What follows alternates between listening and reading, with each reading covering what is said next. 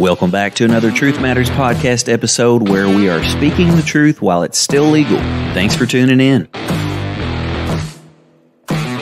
Sit back, relax, and get ready to hear the truth. I'm your host, Matt Franklin.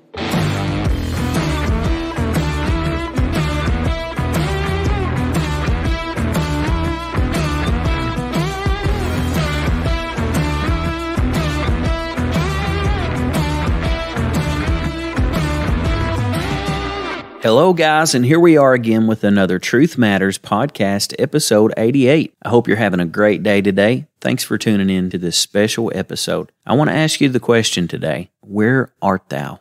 In Genesis chapter 3, when Adam and Eve ate of the tree and knew their eyes were opened, knew that they disobeyed God, the scripture says that God began walking in the garden in the cool of the day. And in Genesis chapter 3 and verse 9 says, "And the Lord God called unto Adam and said unto Adam, Where art thou?" Why would God ask Adam this question? Did God not know where Adam was? Did he lose Adam? Was he really looking for Adam? Did he have no clue? Isn't God omniscient? God knew exactly where Adam was in his omniscience. In his all-knowing, he never lost Adam. The problem was Adam lost God. Adam lost his way. Adam stepped down and away from the purpose that God had for him. It's not that God didn't know where Adam was. It was that God wanted Adam to realize for himself where he stood with God at that particular time. God wanted to remind Adam of what he had done and where he stood in his relationship with God. He wanted Adam to evaluate his position, where his position was before he sinned and where his position was after he sinned. When you sin against God, you step down from the position that he has purposed for you. Adam stepped outside of the boundary God designed for his protection. The same is true for you and I. God knows exactly where we are, but he wants us to evaluate our lives and understand where we are with him. There are times God will give us a gentle reminder and ask us the question, where art thou? So I want to ask you today, where art thou? Where do you stand with God today? If you were to see yourself in the spirit realm, how you look, where you stand with God, would you find any sin on your garment?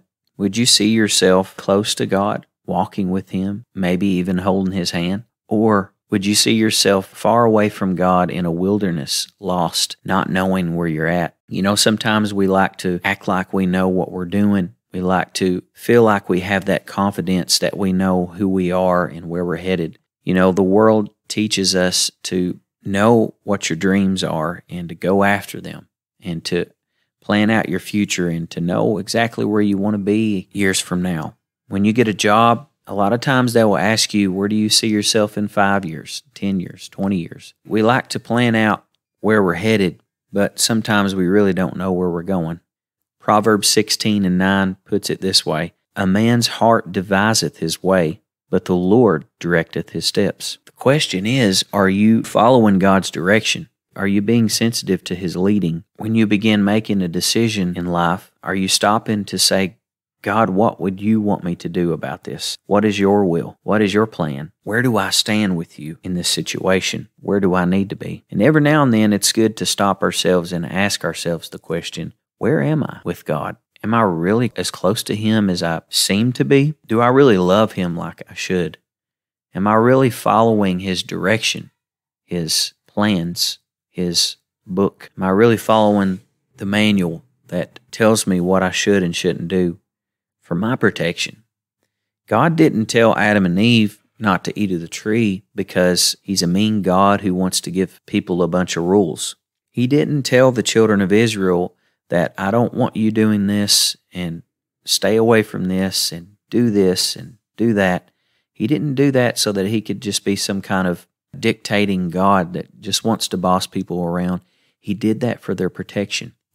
And anytime God puts in his word the do's and don'ts of this Christian walk, it's not to hurt you, it's not to harm you, it's not to give you a bunch of rules so that he can make your life miserable. It's to protect you. Had Adam never ate of that tree, had Eve never ate of that tree, today we would be immortal, perfect human beings. God said, if you eat of that tree, the moment you do, you will surely die. The moment Adam ate of that tree, death began. The curse was upon us.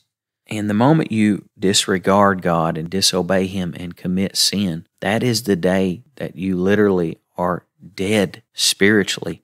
But thank God there is a way out. There is freedom from this death. There is a resurrection power.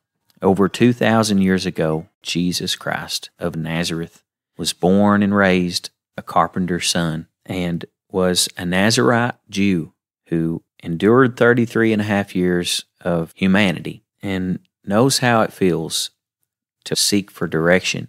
Jesus was a man that prayed. He went to God a lot. He prayed to God. And he really did feel the confusion in the flesh at times. He really did feel the fear.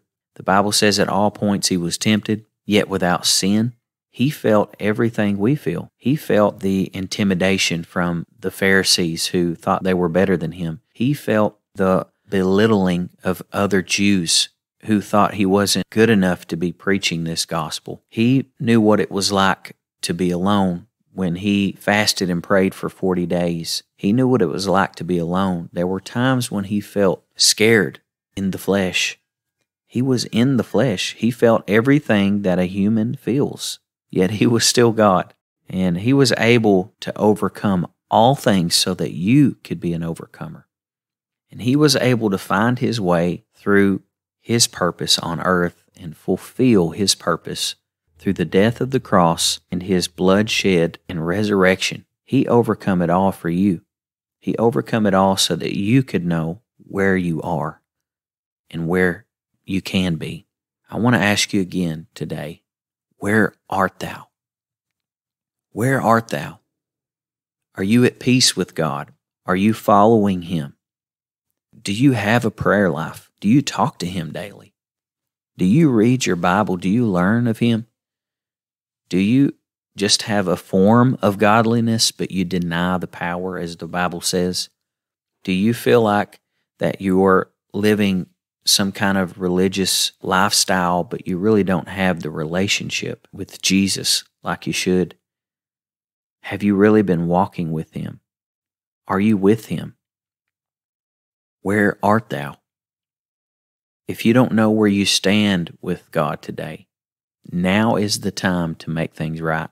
Now is the time to fix anything that needs to be fixed, to surrender your life to Him. Now is the time to know where you stand. You can stand in the righteousness of Jesus Christ, and you can walk in the peace that you have never felt before, or maybe you once felt that and you left the faith. It's time to come back home. It's time to come back home prodigal. It's time to get back where you need to be.